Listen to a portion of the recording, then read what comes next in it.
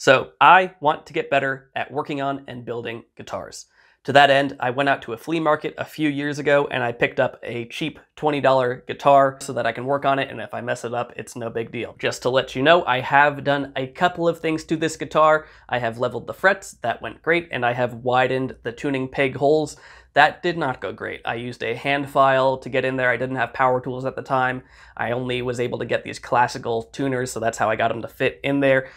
It's a mess. I know, I'm sorry, but I'm gonna fix that today. And just to have some fun, I'm going to present myself with the challenge of fixing this thing up only with materials that I have at my disposal.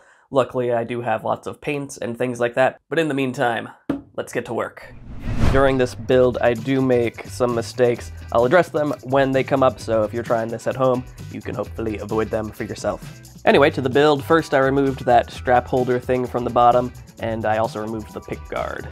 I was pretty skittish about removing anything else and messing with how the guitar performs and stuff, so my plan was just to use a lot of masking tape and just try to not mess anything up. Then I set to scraping off the existing paint. Easiest way I know to strip paint off of something, especially if it's just kind of on the surface and brittle, is get a good sharp knife, place it perpendicular to the surface, and scrape. Then come right off. This part was actually a lot of fun and really satisfying. And this is going to be a shocker, but this process did kick up a lot of dust and varnish chips and stuff, so breathing protection is definitely advised. And you can see me beginning to make a mistake here. The wood for the guitar, which I'm pretty sure is poplar, is very soft, and when I scraped across the grain instead of with the grain, things got pretty scuffed up pretty fast. Same goes for sandpaper, and here you can see me realizing the error of my ways. And here we are.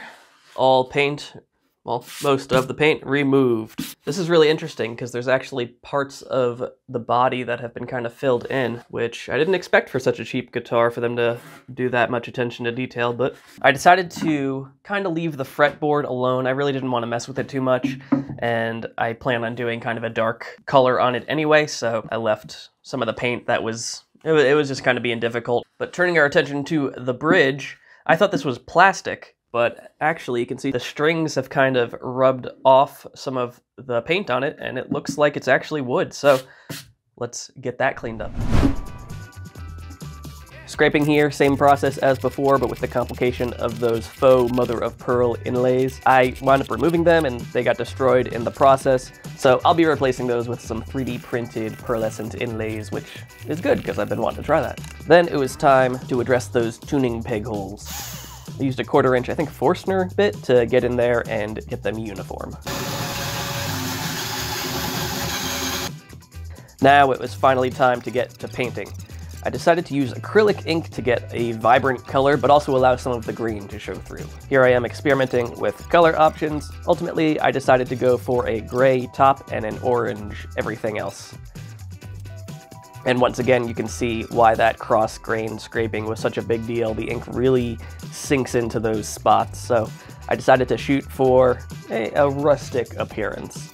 The rest of the painting went really well, except for one thing. Quick art hack. If you're looking for a creative way to never get your security deposit back, just set your inks near the edge of the table with their lids not quite screwed all the way on and ruin the damn carpet! Well, that was a nightmare. Please don't tell my landlord. But apart from that, it did go really well, and I like this orange color because it reminds me of these cabins my family and I used to stay at in the Catskill Mountains when I was a kid, and for whatever reason, yeah, they were this orange. Anyway, shout out to Carl's Rip Van Winkle Motor Lodge. For the top, I wound up doing a bunch of different layers. It was just kind of difficult to get it to a place where I was happy with it. Once again, you'll notice a theme. Those cross-grain scrapes were more of an issue.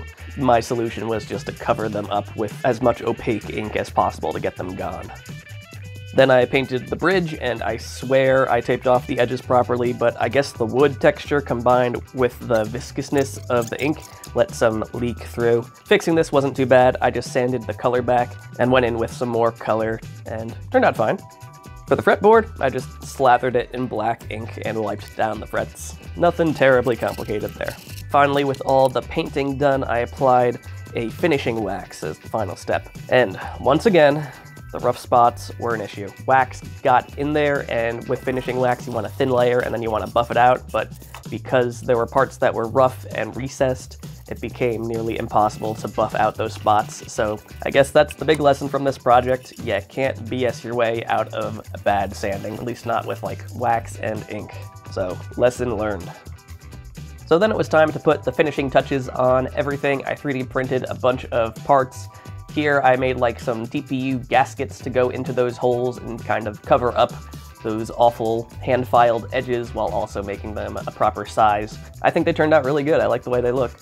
Then I attached that bottom knob strap holder thing and printed out another one for the back, so now I can strap it up. I also took the liberty of printing out some little end cap things for the strings in black PLA. Just thought it would look cool. And since I scraped off the decoration around the sound hole, I printed up a new pick guard with that element incorporated, and I really like it. And here are those pearlescent inlays. These are printed in like a silk PLA, and I just stuck them in there with some rubber cement. And I did the same rubber cement application for the pick guard as well. The idea behind this was that it would not only adhere the stuff, but it would also kind of absorb any sound vibrations. I was a little worried that the wax would get in the way of the glue working, but it didn't. So in a build pretty fraught with things not really going my way, I'm glad this one worked out. Then I strung it up and I was done. This build really gave me an appreciation for people that build guitars on a regular basis. It's not an art form with a lot of forgiveness. You pay for your mistakes. You can't run away from them. So I will keep that in mind moving forward. I do like the way it looks. I wish that I didn't make so many mistakes getting there, but hey, that's the whole point of this project. Now, next time I'll know.